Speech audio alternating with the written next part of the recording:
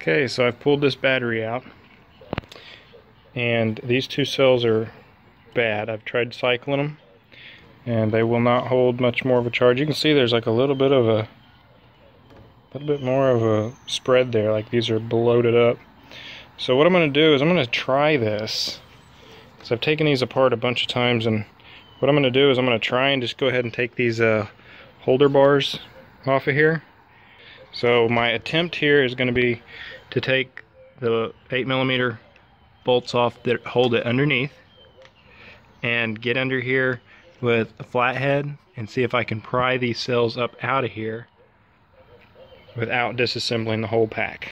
Okay, I've got the bars off, and the idea here is with everything off, your bars, your vent hoses, if I'm going to try and pull just these two cells out, depending on wherever you have bad cells, idea is, let's see if I can get underneath here with this jumper side disconnected, and then on the other side, like wherever you have your cell at, let's say you just pry off, you know, take back 3 or 4 on each side.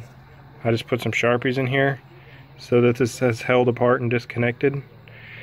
And the idea is in behind here, I'm going to try and see if I can just go underneath here and pry up. Since these cells are already dead and damaged, we're going to see if we can just pry some cells out of there without disassembling this whole thing.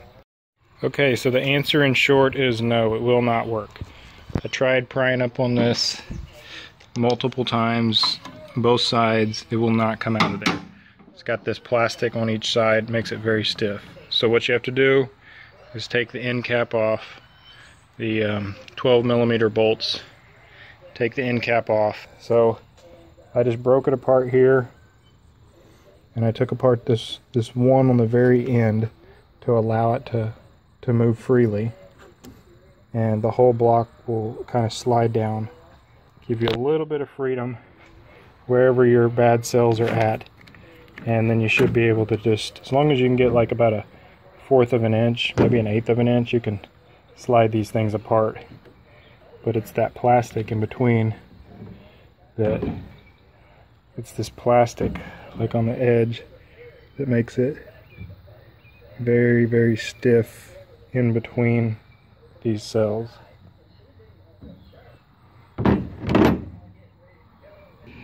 So I've just replaced these two cells here with some new high output ones on eBay that we're holding at 7.2 volts a piece.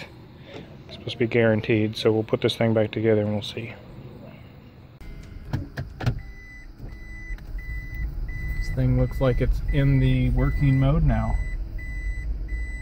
So I've been driving this car for about 2 weeks now, and the battery stays, I'd say in about the 60, 70, 80% range all the time.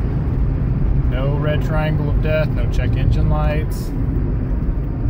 As you can see here, voltages are staying very high. So as a recap, after 2 weeks of driving this thing, all my voltages are staying pretty solid with the car off at about a 16.8, 16.9 voltage rating, and that's what you want. You want them to all be very even. What I found throughout this process is if one of these blocks drop below 1.5 volts of all the rest, that's when it throws your red triangle of death, throws your check engine lights. So if any of these are within 1.5 volts lower than the rest of them, that's what it says, hey, we've got too much of a variance here and I'm going to throw a check engine light. I'm going to shut this thing down, and that's when your car goes into limp mode. So you need all these voltages to be very close to one another, and just driving the car, it'll actually do that. It'll even itself out on its own.